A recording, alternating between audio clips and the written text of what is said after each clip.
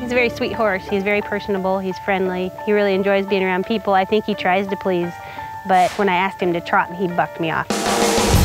A bucking horse is frightening to a lot of people because you can get seriously injured. It was on really hard ground, and I got hurt. Tore some muscles in my rib cage, bruised at my hip. It really shook my confidence. I sent him to a trainer in Colorado Springs who I thought might be able to work us through the problem. He had him for 6 weeks. He didn't lope him until the end, and when he did, the horse bucked him off twice. If he's too spooky for me to ride, or if he's still got issues, I don't know what we'll do after that. When you've got that fear about breaking your neck or breaking your back, it can be pretty hard to get over.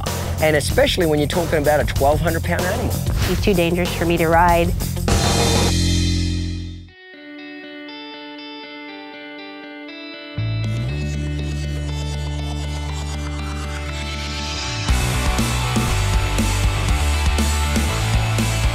I'm Clinton Anderson, and I have a method for training horses. Getting horses to behave is simple. It's training people that's the real trick. Join me as I tackle some of the most challenging situations with problem horses and with problem owners.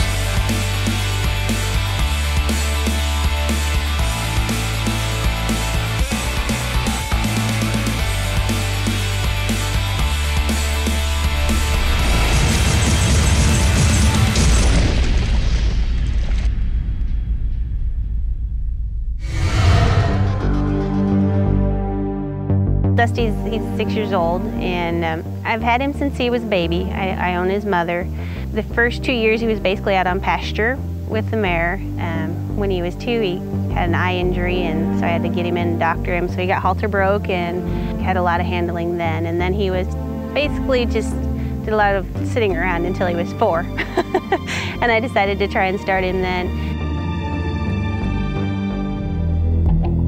Thought I had him going really good, that we would be successful getting him going under saddles.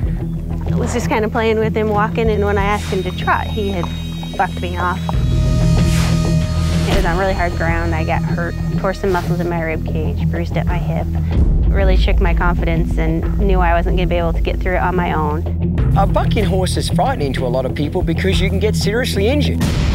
When somebody's been bucked off a horse, they break a lot of bones. You know, just ask an ER nurse about all the people coming in the emergency room. So when you've got that fear about breaking your neck or breaking your back, it can be pretty hard to get over. And especially when you're talking about a 1,200-pound animal. So I just basically turned him out for a year and then brought him back this spring and took him to a trainer in our area. He worked with him for about 6 weeks. Walked and trotted, but never asked him to lope until right at the end, and Dusty bucked him off twice that day.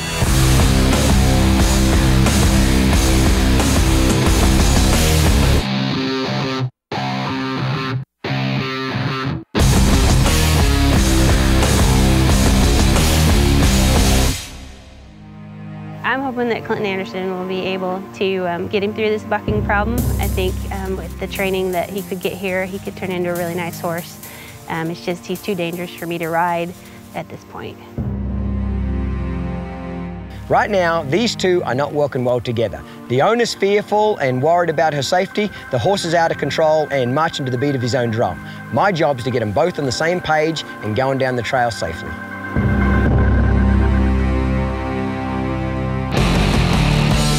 The advantage of having people bring horses in for training is that I can't train, 100 horses, but I can get a horses in here to the ranch and have my academy students train the horses with my method, but I oversee everything. I see every horse every day because these animals are very, very important to their owners. So even though I'm not actually doing the work myself, I'm overseeing it because my name's on the gate.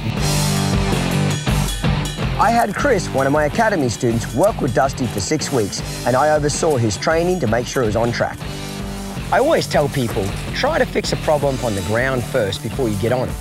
When you get on a horse, you're very vulnerable. If that horse wants to buck or rear or bolt, you're on a 1,200-pound animal that you can't control. But on the ground, you're a lot safer.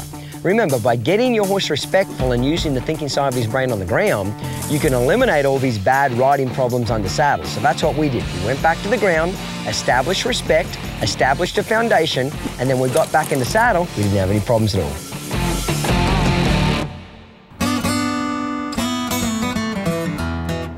Well, today's a big day. I'm really looking forward to getting my new horse Dusty back. Looking forward to seeing a big change in him since I dropped him off at Clinton's ranch 6 weeks ago. By the time the owner, in this case it's Lisa, comes back to pick their horse up, the horse is very familiar with the entire fundamentals program. So when you have this horse trained by one of my academy students in cognition, you know it's as good as Clinton Anderson in training himself.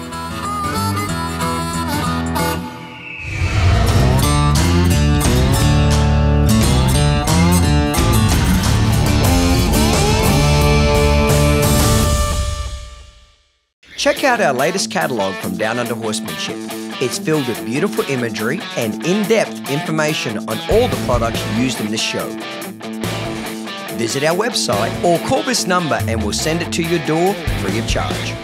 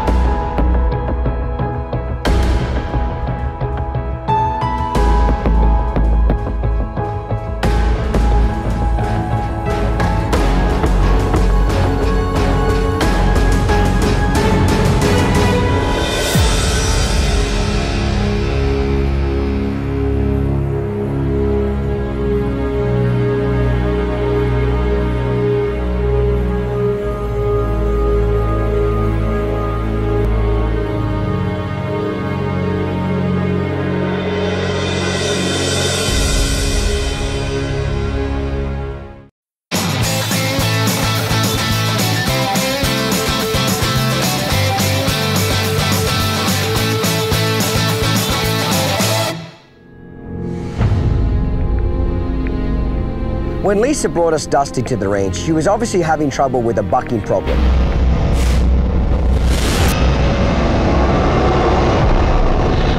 But really it was a respect problem showing up as a bucking problem. As one of the benefits to having your horse trained here at the Downunder Horsemanship Ranch, we want to make sure the owner is just as confident working with the horse as what we are. That's why we spend the entire day showing them everything the horse knows and then giving them lessons, giving them tips, getting them in the trenches, so to speak, giving them a hands-on, one-on-one training with their horse. It's crucial for their success. I had Lisa work with Chris all day to make sure she was familiar with what the exercises were, what they should look like, and how good her horse should be. He was really responsive when I did the groundwork with him, and he was very calm as well at the same time. Sometimes he'd be a little overreactive to me at home, and so you can tell they've done a lot of work with him and that he's very calm, he's not afraid, he's confident, and it gives me a lot of confidence when he's like that too. With Lisa working with Chris, Chris could show her where the bar is. Chris could show her that her horse is actually really capable of doing these exercises at a high level.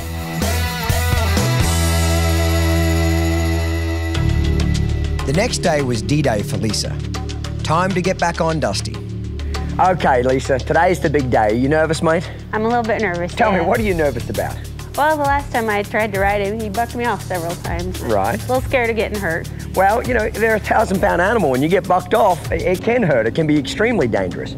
You know, the fact that you have a lack of confidence is not a big deal because we're going to overcome that today. I'm going to hand Dusty back to you, and I'm going to start giving you that control and respect that you need from him. How you gain a horse's respect is by you moving his feet forwards, backwards, left and right. So we're going to do that through a series of groundwork exercises and riding exercises. And the first exercise I want you to work on is what we call yield the hindquarters stage 1. Now this shouldn't be a big deal for him because we've already taught this to him. That's it. Walk a little faster, walk a bigger circle towards his butt. If he gets lazy, tap him on the butt with the stick. So are you nervous at all, Lisa? A little bit? A little bit, yeah. Okay, well don't worry about that. The nervousness will disappear once you get his feet moving. Okay, go ahead and yield his hindquarters. Walk towards it, walk, walk, walk. There you go. Look down at his right front leg and see how it's pivoting? That's a great sign. His hind legs are crossing over, he's pivoting on that front end, and he's yielding that hindquarters. He just is a lot more responsive. I think part of it was my problem that I wasn't walking a big enough circle around him and really making a definite cue for him to move his hindquarters. Lean forward and tap towards his eye and yield his forequarters. Tap him on the side of the neck if he doesn't move. That's it. Now it's the opposite. I want him to pivot on his rear end and move his front end. That's it. Excellent. Keep going around. See how his front end is moving and his hind end is staying relatively still. Backing is very important to get the horse's feet moving. So we'll start out with just tapping the air. I want the horse that when you tap the air like this, he'll respond by moving out of your personal space. Backing up, just plain and simple, gets your horse respectful. It gets him to move out of your personal space. It gets him to use the thinking side of his brain. The more you back your horse up, the more respectful they'll be, the more they'll listen to you, the better they stop, and the better they're aware of your personal space. Horses that are dominant, they're always running over the top of you, always pushing on you, always butting into you with their head. You can't let a 1,200-pound animal do that to you.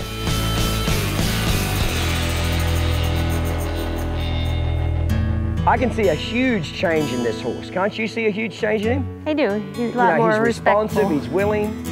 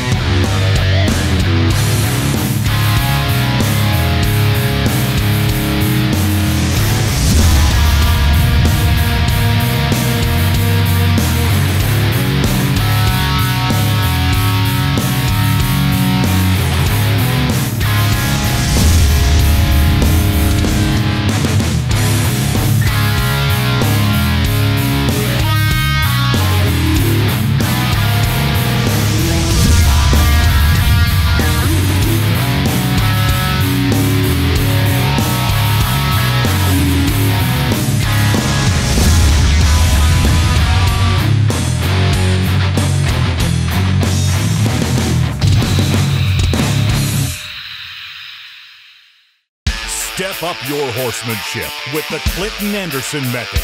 Now available in a complete set.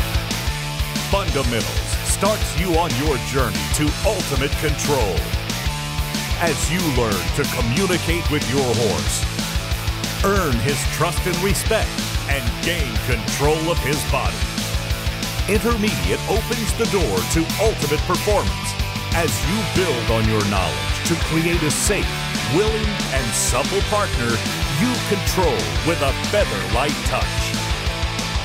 And now, all new, advanced, delivers ultimate inspiration to fine-tune your application of the method and reach the highest level of horsemanship. Clinton Anderson offers you the ultimate collection of his wildly popular training method kits at a packaged price.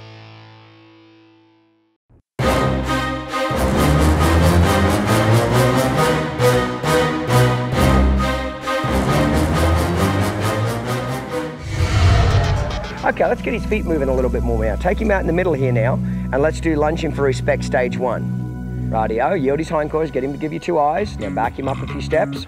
Point, swing your stick, there you go. That's it, let him go around in a circle to your left there. That's great. Now point again, spank him on the butt, he's a little close to you. Point, there. Spank him, come on, get his feet moving. There you go, excellent.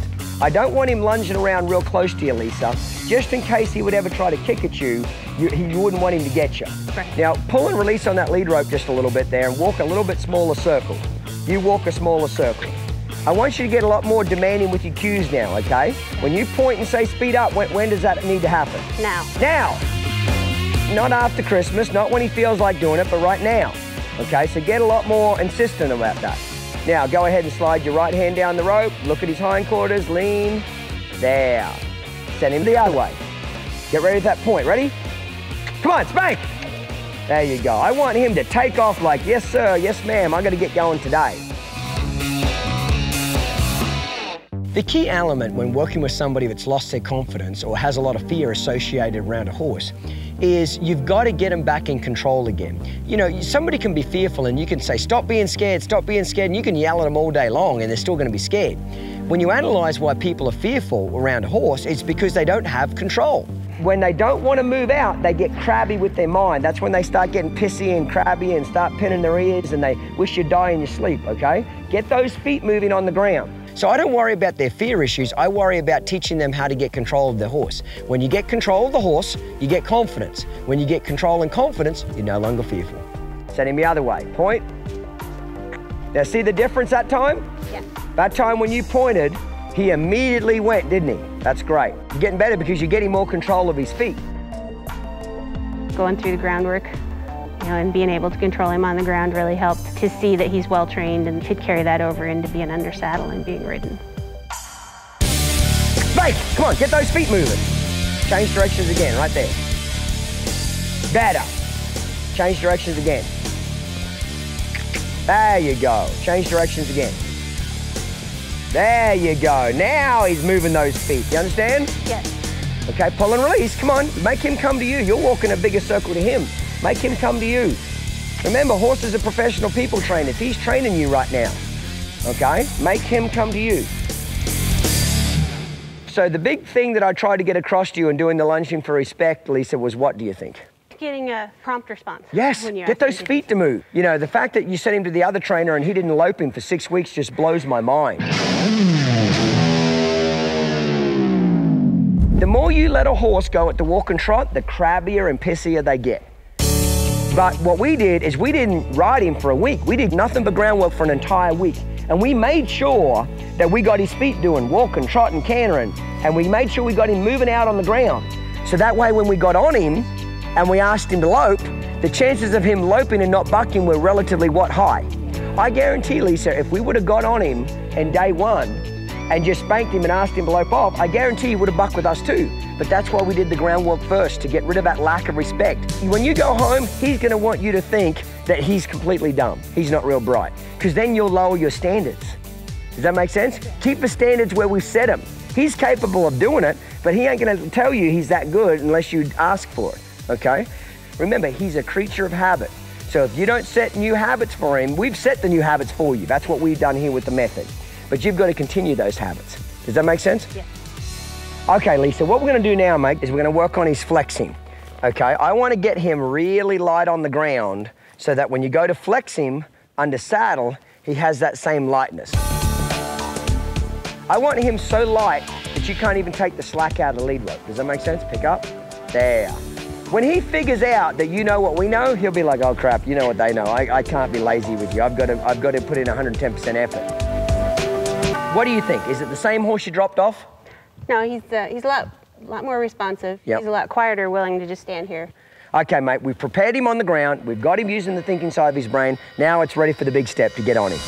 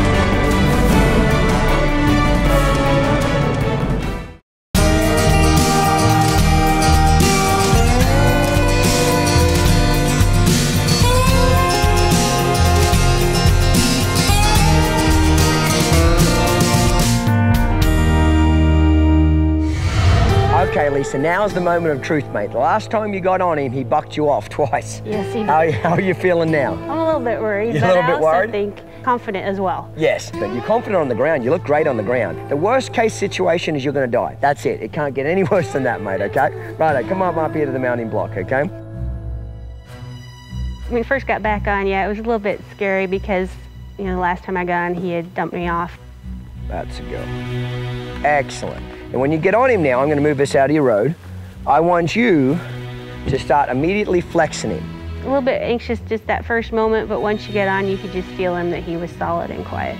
It was a great feeling. Do you feel how light he is? Pick up with just 2 fingers. What do you notice different about how his mouth feels now? He's very light. You can barely feel him there. That's what I'm looking for. I have a craving to get my horses absolutely light as a feather. Light as a feather. So you remember, if anything goes wrong or you feel insecure or there's a problem, you immediately do a 1 rein flex, just like this, okay? Flexing the horse's head gets him to relax, it gets him to soften, and it gives you control. Does that make sense to you? Yeah. You still feeling nervous? A little bit, but you know, he feels real solid underneath me. Good, good. He is as calm could be. From the minute I got on, I could tell that he was a lot quieter. When you get on a horse that's nervous, you can just feel it. And he just had that solid feeling under me, like he was just going to do whatever I asked him to. To begin with, we're just going to work on what we call our 1 rein emergency stop. So you're going to walk him out, and then you're going to sit and relax, slide one hand down, pull it up to your hip. As soon as his feet stop and he softens, you're going to release it and then flex him the other way. So to make him go forward, there's 3 cues. You're going to squeeze gently with both legs. If that doesn't work, I want you to cluck. And if that doesn't work, I want you to pick up the end of your McCarty and just kind of spank him from side to side. So squeeze, both legs. There you go, no need to clutch. So put your spanker down. I'll kind of walk along with you to begin with. So slide your right hand down, pull it up to your hip. As soon as his nose touches your foot, release it and flex the other way. Excellent. Now walk him off again. I felt a lot of control, especially, you know, we started out walking, did the 1 rein stops. He'd listen to my seat when I sat down and relaxed, he'd stop. Let's just say he went to bolt or buck or do something silly, you can shut him down immediately. That's what gives you that confidence back, because confidence comes from control. You know, to me, when she got back on the horse, the whole method came together. That's what I love, is putting an owner and a horse back together again as a team. You know, they weren't a team when they got here. One was scared, one was bucking. They were ready to part ways and get a divorce. 6 weeks later, now they're back to being a team again. When we trotted, he did the same thing. I'd sit down, he'd stop. And when I asked him to lope, he just stepped off into lope real nice, didn't make any sudden movements or anything, and then just loped along nice and quiet. And when we'd sit down and do the 1 rein stop, he stopped really well. It was great to have that control. Your only job is to keep him loping. Look how nice and relaxed he is. Look at that nice little canter there. Reins are just dangling back and forth. How does he feel? He feels great. She looked confident, she looked good on the horse was nice and relaxed. They looked like they were in unity together. That to me is the greatest thing about what I do. You look like $1 million, you look confident, horse looks like $1 million. What a great success story here. Lisa's done a wonderful job with the horse, and yet again we've proved to you that if you follow my method, you can fix any problem. It doesn't matter what age the horse is, what background, what breed he is. Follow my method, get the fundamentals kit, and I guarantee you're going to have success with your horses, mate. Until next week, take care of yourself, and we'll see you right here again on Down Under Horsemanship. If you'd like more information, mate, on any of the products you've seen on today's show, click on our website at downunderhorsemanship.com and we'll send you a free catalogue, mate.